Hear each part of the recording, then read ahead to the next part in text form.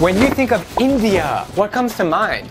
Maybe it's the Taj Mahal or tasty naan bread or even doing yoga, but there's so much more to this land of vibrant colors than just that. Welcome to Geography with Drew Binsky. In today's episode, we're going to learn all about India, from strange traditions to wacky facts and a crazy story at the end. Don't go anywhere. Geography with Drew Binsky. India is the second most populous country in the world behind China, and it's the 7th largest country in the world by area.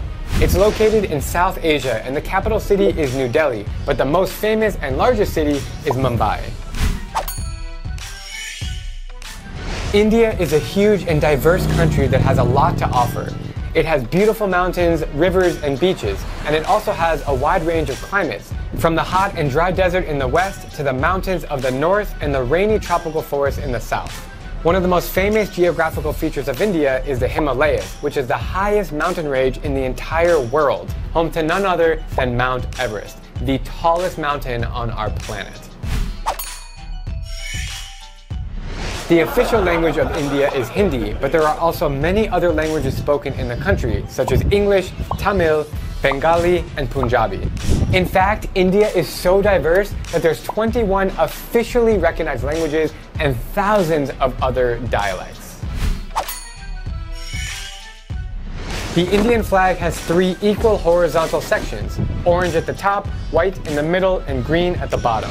The orange color represents courage and sacrifice, the white represents peace and truth, and the green represents faith. The blue wheel in the center represents the wheel of law and order in the national emblem.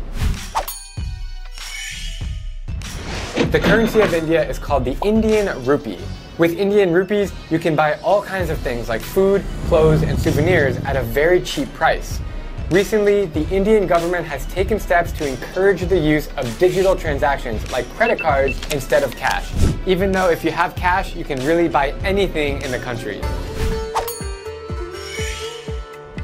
Indian cuisine is famous for its spices and flavors. Some popular dishes include biryani, which is a rice dish made with meat or vegetables, and samosas, which is a fried pastry with vegetables or meat. India is also really famous for its delicious street food. My favorite is called pani puri, which is these little circular bread, crunchy things with flavored water in the middle. It sounds weird, but it's really good and really cheap, like 10 cents. India is also the world's biggest vegetarian country, so you can find many restaurants that serve vegetarian food and non-vegetarian food. Alright guys, now it's time to dive into some fun facts. Number 1, if you go to McDonald's in India, do not expect to see Big Macs on the menu. That's because the Hindu religion considers cows to be very holy, so most states have banned killing or eating them. Also, there's a completely vegetarian menu if you're a vegetarian. Number 2, besides the USA, what do you think is the largest English-speaking country in the world? If you answered England, you were wrong. India takes a title with over 125 million English speakers. That is crazy. Number 3, India has had a rocky relationship with England in the past. That's because the British colonized it for nearly a century or 100 years. It wasn't until a famous philosopher named Gandhi inspired a peace movement where India earned its independence back in 1947. Number 4, India is the 2nd largest producer of films in the world. That's right, instead of Hollywood, theirs is called Bollywood. And that takes me into my fun story about India. I was in a Bollywood film.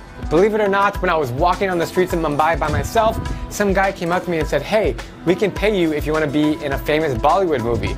Of course, I said sure. I was like 23 years old at the time. I was traveling alone and I had nothing better to do. So I followed this guy to a studio, they dressed me up, and we walked into this nightclub where there was loud music and I was sitting there dancing, and I was supposed to hold like thousands of Indian rupees in my hand while I was surrounded by females, and it was a very strange experience. And I got to admit, they only paid me $20 for 4 hours worth of my time, and it was pretty exhausting, but a great experience nonetheless. Unfortunately, I don't have footage to show from that movie, and I was never told what the actual name of the movie is, so I don't have anything to show you from that experience. I will definitely give India another try and experience more that this country has to offer.